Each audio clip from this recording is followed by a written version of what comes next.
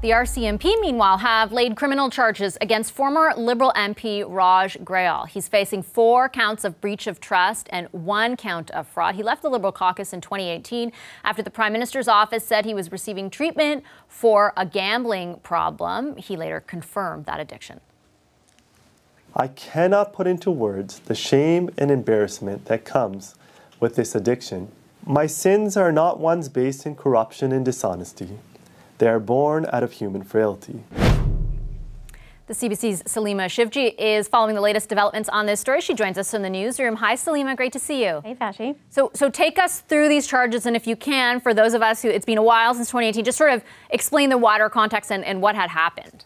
Yeah, that's right. We'll start with the charges, actually. So the RCMP, as you say, alleged that Raj Grewal actually, he used to represent Brampton East. They say that he failed to report millions of dollars in personal loans to the Ethics Commissioner. Now, the force says that constitutes a criminal breach of trust. But they also allege that he used his position, his office as MP, to ask for those personal loans and those loans, and also his physical constituency office and that office's budget, which is funded by the government, for his own personal benefit. Those are the charges that the RCMP are laying against him. That, according to the RCMP, is criminal fraud or breach of trust. Now, those charges, you listed them off at the top. So it's 4 counts of breach of trust, as well as 1 criminal charge of criminal fraud above $5,000. And the RCMP says this all started when they were tipped off by FinTrack. That is the agency that tracks suspicious financial transactions in the country. They tipped off the RCMP way back in 2017. So that's 3 years ago now.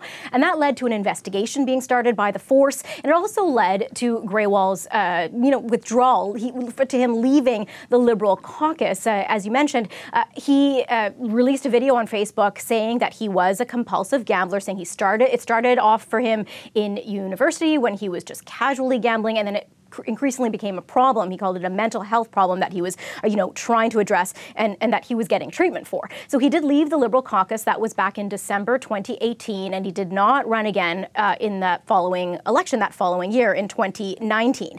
So he is now facing these criminal charges, but that's not all Grewal has to contend with right now. He is also being looked at by the Law Society of Ontario. He is a lawyer, and so his Law Society is alleging that he defrauded some 6 people out of money, as well as 1 company, and they said all of that constitutes about $1 million. And so they are looking into a possible professional misconduct by Mr. Grewal. And what is Mr. Grewal saying, if anything? Yeah, so, I did say that he mentioned his problem back in December 2018. We have not heard from him since then. He admitted to being that compulsive gambler, but he did say at the time that he was only borrowing from friends and family, and that he had paid back all of those loans, and that there were records and it was traceable. Today, he did not want to speak to us personally, but he did refer us to his lawyer, and his lawyer released a statement for us. So I'll put that up on the screen for you. His lawyer says that Mr. Grewal adamantly denies these allegations, as he has done steadfastly since 2018. He looks forward to having his day in court and clearing his name. So quite a succinct statement from his lawyer. The Prime Minister's office also didn't have that much to say. They just referred us to the RCMP, but they had said in the past that they were not made aware of these personal loans and of this issue, nor of the investigation into Mr. Grewal until shortly before he decided to leave caucus.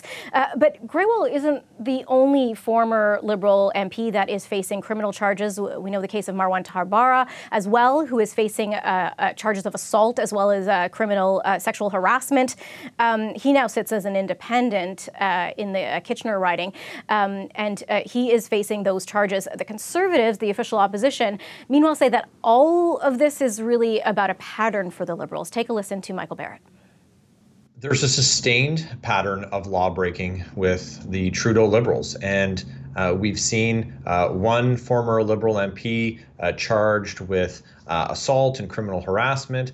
Today, we've seen charges of, financial crimes with another Liberal MP. This week, we learned that the finance minister broke elections laws, and we have the Prime Minister who has been found to have broken ethics laws, and there's still investigations ongoing. So it's really a troubling pattern. Now, the NDP's ethics critic also says that he sees a pattern of Liberal MPs who think that the law does not apply to them. But again, it is important to note that Grewal does deny these allegations. He is expected in court on October 6th. Hi, I'm Vashi Capellos, host of Power in Politics. See more of our show by subscribing to the CBC News channel or click the link for another video.